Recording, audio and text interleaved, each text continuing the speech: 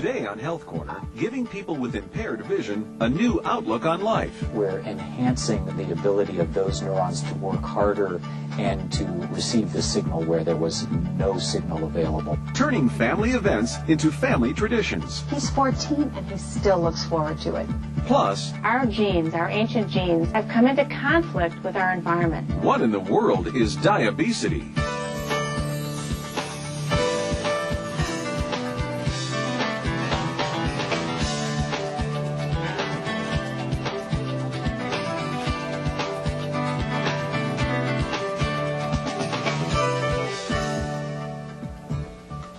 Hi, and welcome to Health Corner. I'm Dr. Lisa Thornton. Today, a remarkable treatment giving many people with impaired vision a new outlook on life.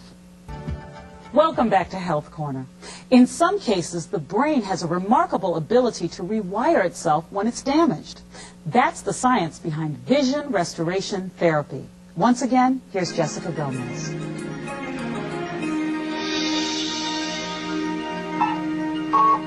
Twice a day, Bart Goldstein sits at his computer.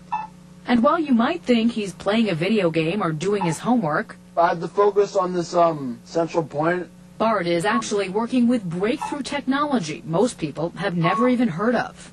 The treatment is called vision restoration therapy, or VRT. If the visual part of the brain is damaged, this therapy can stimulate alternative regions in the brain to enhance recovery. Dr. Randy Marshall, a neurologist at Columbia University Medical Center, uses the computerized therapy to treat his patients. This visual therapy actually works for any type of brain injury, such as traumatic brain injury from an accident or stroke. 4 years ago, Bart was in a terrible car accident.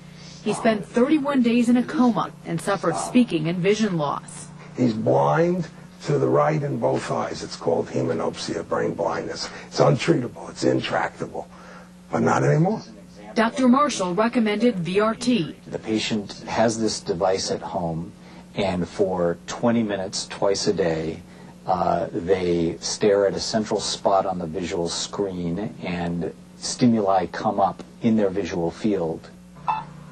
As those spots of light come up in the border zone between where they can see and where they can't see, this is acting to stimulate a specific part of the visual cortex in the brain. The black areas are where he can't see. Only a handful of facilities in the U.S., including Columbia, offer this high-tech therapy that's tailored to each patient's needs. So far, about 65% of them will show a noticeable improvement of, let's say, 20% increase in the size of their visual field. If you translate that, a 5-degree increase in visual angle is about the size of a page of print held at arm's length. The treatment is designed to last for 6 months.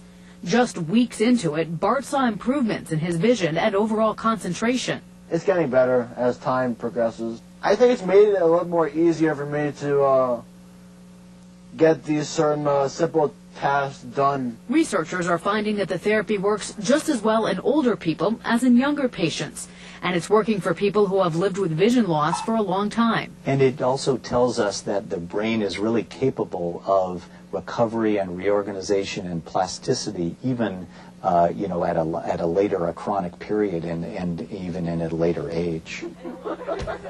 Even though the changes may be subtle, vision rehabilitation therapy has changed Bart's life for the better. Bart looks like he is one of our success stories. He's had improvement in his vision. It's actually opened new doorways and made me more cognitive. With the VRT, he's more and more his old self. And we're all very proud of the way that he's hung in there.